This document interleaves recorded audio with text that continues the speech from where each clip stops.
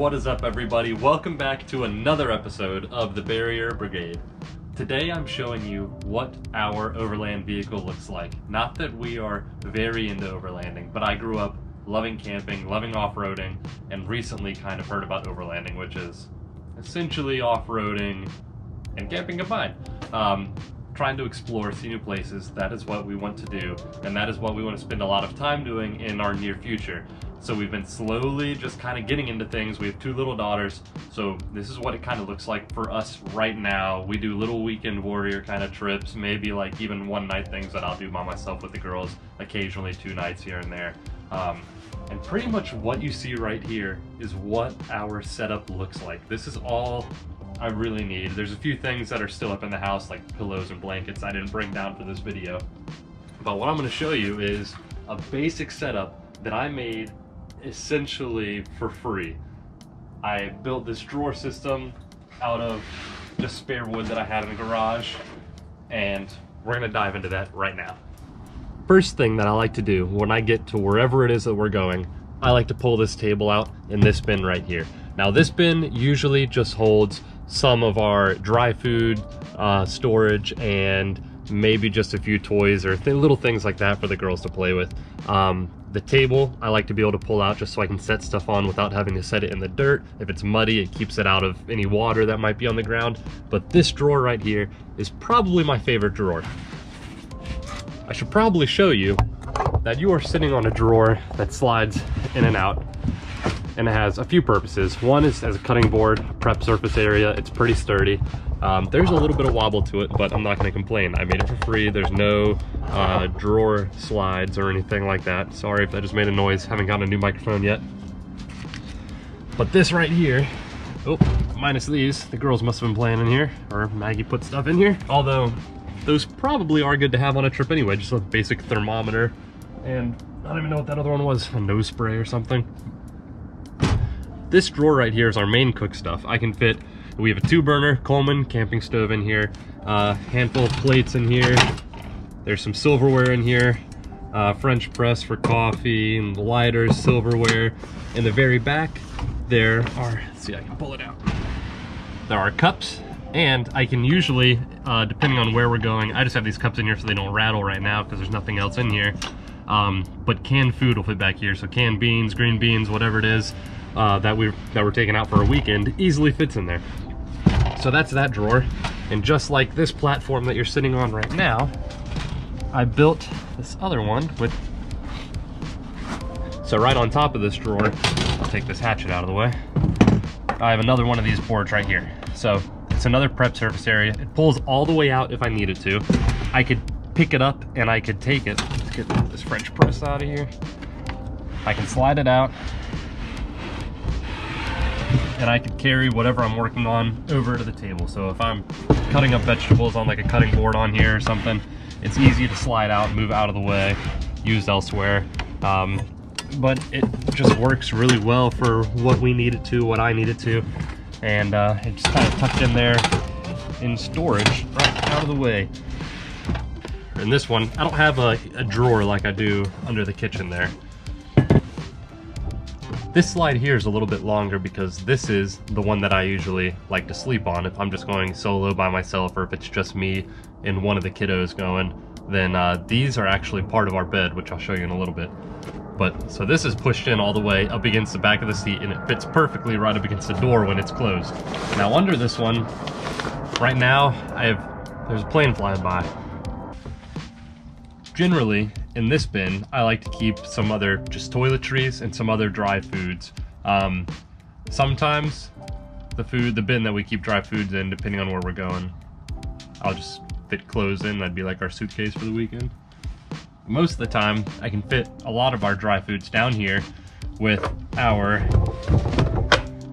Goal Zero Yeti pack. The battery pack has 2 USB chargers on it, just a little 3-prong outlet, like a cigarette lighter adapter on there that we hardly ever use. I mean, we use the USBs mostly probably just to charge phones at nighttime, but maybe like the girls' tablets. We do have a plug in here in the FJ that we can charge any devices on, or computers, or camera gear. But for the most part, that's that. We have these are the two girls' chairs, and then me and Maggie have two chairs that fit right up in the back here that I'll get to show you in a second.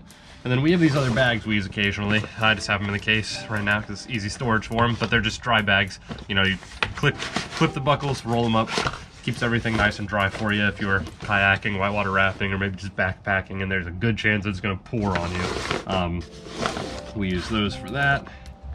I guess I should also mention that down here we keep usually a roll of paper towels, some wet wipes, and some diapers because our 1-year-old, learning how to use the bathroom still is not fully potty trained, which leaves me to my next spot up here. I'll pull this cooler out. We like the cooler right here on this side for the door to swing open, and we'll keep snacks and drinks in here. Easy to get to on the car ride, and I mean, it's our meal it keeps our food in there for wherever we're going, but we like to have easy access to it.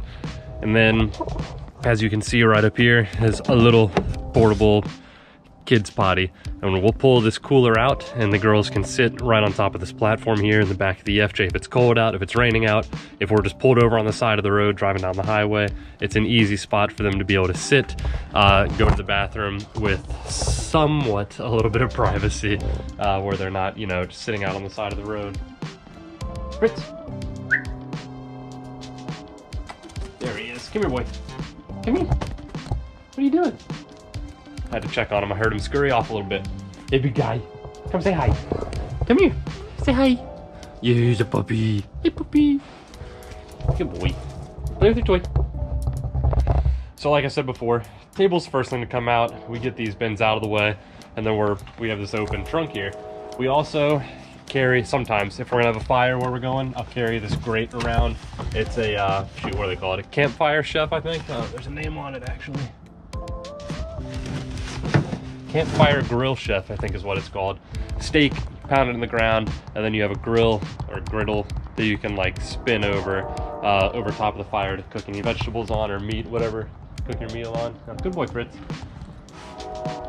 So whenever we get where we're going, if it's just me or if it's me and one of the kids, even both kids, I haven't tried it with both girls, but I'm sure we would fit just fine.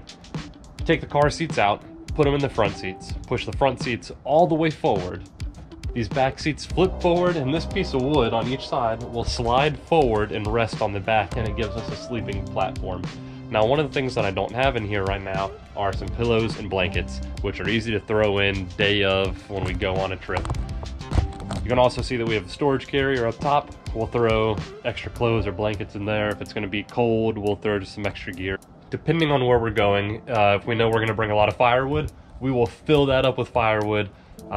Just so we're ready to go. Most of the time if we're doing that, we're on private land. We have some friends and family. Shout out for letting us camp on your land and play on the trails back there.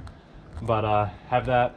We also have a high lift jacket mounted on the side over here, which I have actually used in multiple situations by myself to get unstuck. You can use it as a winch. Luckily I haven't had to use it as that, but I've used it to jack up the side of a vehicle to get a rock or a log underneath a wheel, just to have that extra bit of clearance if I'm like bottoming out on something. So that's come in handy quite a bit. And then to wrap it all up, we pretty much just have this bag on the back, which isn't even really fully mounted up right now. I just threw it on there for the video. And depending on if we're doing a short trip, I might just throw a little bit of firewood in here. Mostly, we do put trash in here, but most of it is recovery gear. I have some straps, some D-rings in there. I'd like to get some soft shackles, working my way up to that. But I usually use this just for trash and dirty laundry, really. I just throw our dirty laundry right in there and just take the bag out. It comes with a couple liners on the inside, so there's a few different bags in there. But overall, this is our setup as a new timer, like overland style camping setup. We have a tent that'll throw in here, and some other odds and ends like that. But for the most part, it doesn't take a lot to go overlanding. You don't need everything. You don't need all the awnings, rooftop tents. That stuff does make it a lot nicer and a lot easier, and I love it.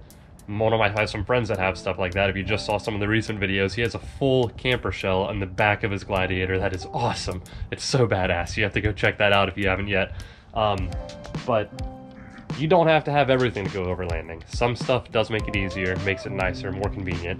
And I do want to work my way up to that, but starting small, slowly building our setup. I'm not going to dive into it head first and dump all my money that I have into it right away. But this is our setup, basic, easy, and the drawer set, like I said, was free. I built that out of scrap wood and some screws I had in the garage, and I did it in about 2 nights after I got the girls to bed. So that's that. Feel your heart race, like and subscribe if you haven't already. Thanks for watching the video, and we'll see you next time.